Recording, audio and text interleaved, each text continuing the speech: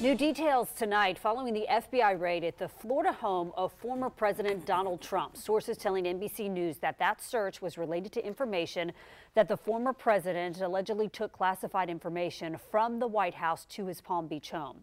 The former president was at his New Jersey home when he says the FBI executed a warrant at the South Florida property yesterday.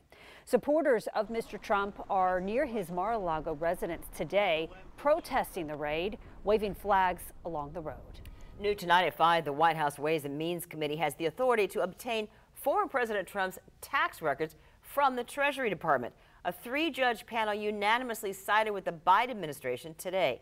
From here, former President Trump would have to ask the full circuit court to rehear the case or appeal directly to the Supreme Court.